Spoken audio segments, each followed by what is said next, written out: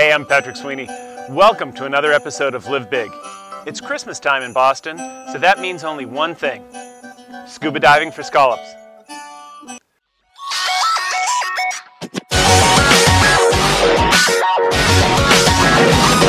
I've been diving for 25 years and I've dove in some cold water, but I've always used a wetsuit. I've even taped up the wrists and ankles with duct tape to try and keep that cold water out if the water's been cold enough. So what I decided to do to live big this time of year is go to Boston Scuba and get certified in dry suit diving. Today we're going to go through the class and then we're going to jump in the water, and it's cold. There won't be much living big today. I've always wondered, is it really safe? Because I've heard horror stories of people's feet filling up with air and rocketing to the surface with no way of controlling themselves. So I'm going to go through the dry suit certification, do the coursework, and then do the cert dive, and you guys are going to come along with me. Hey Patrick, Jim Sullivan. Jim, nice to see you. Tell us a little bit about the dive shop. Sure. Boston Scuba is about almost 4 years old now. We specifically kind of focus on dive charters. We actually have a dive boat right from the marina here. We've been running charters out of the marina for almost 10 years. Well, tell us what we're going to do this afternoon, what we're doing today. Sure. Well, we're going to be doing the academic portion of the dry suit class. Just kind of learning about the different types of dry suits, the materials that they're made out of, some repairs and whatnot, buoyancy characteristics of the dry suit, and then we're going to try some dry suits on, and try for fit and seals. Of course, we got to make sure. One of the things with the dry suits is we're not the edible kind. What's that? Not the edible kind. No. Seals that go around our wrists and around our neck to keep that dry suit dry and keep that water out.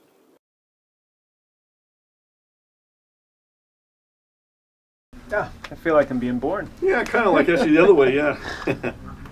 Popping out. It's just popped out. That feet first ascent is real. It could happen. You have to be kind of careless a little bit, I think, for it to happen. But I've heard of cases of it happening, and you can potentially rocket to the surface feet first, where there's no way of venting air from that suit. Of course, the thought was that you could be upside down, not able to reach the surface. And breathe off the air in your tank and eventually drowned, just kind of feet first, hanging up. Well, the boat's just about to leave, so I'm going to grab my gear, jump on board, and get ready to jump in this near-freezing water. My big test is going to consist of 3 things: recovering from that feet up situation, taking the inlet valve in and out off of the tank that connects to the dry suit, and then taking my buoyancy compensation device on and off while in the water. If I pass those 3 things, I'm going to pass this dry suit certification. It's a pretty short 45-minute ride out to some of the islands where the scallops are great, and there's a couple shallow sections to do the dry suit testing where it'll be a safe environment. That's why I'm going to set you guys all up with your own dive flag. Alright, you're going to have your own flag and rocket down there. So I'm nervous, but I'm about to step off and go down and do the test.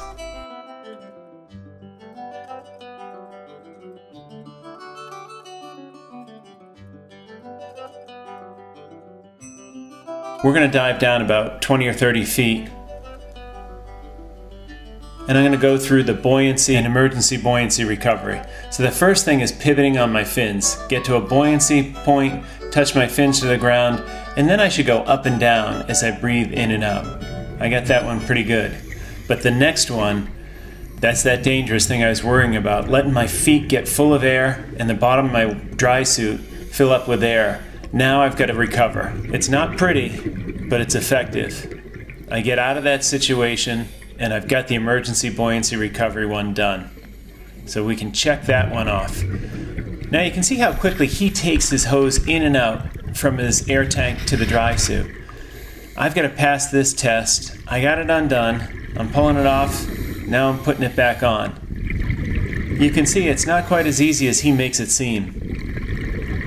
Eventually, I get it on. I'm going to give him a thumbs up. Now he's going to give it a tug just to make sure. And yep, I've got that one. The third one, taking the BC on and off, I've done tons of times in other certifications and practice, so that's an easy one. It's pretty exciting as I sit in this 35, 40 degree water to know that I've got all 3 of them done now, and that means only one thing. I'm now a PADI certified dry suit diver. With the first dive done, I can move on to dive number 2, and that's trying to get some dinner. I promised my wife I'd be back with fresh scallops from Boston Harbor. So we go out to the depths on one of the shelves and we start looking for scallops.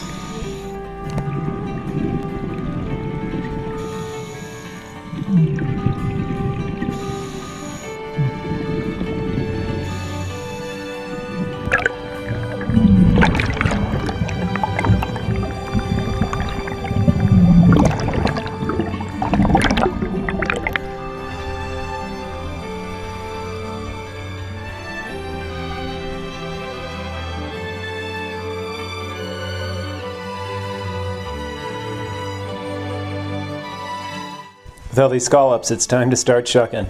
It's a lot of work for that 45-minute ride home.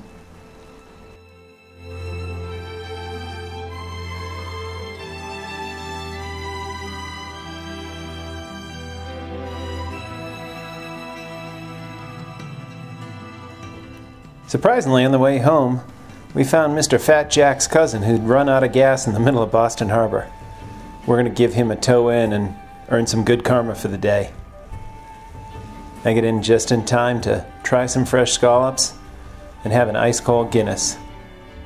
Oh, Mama's going to be happy when I come home tonight.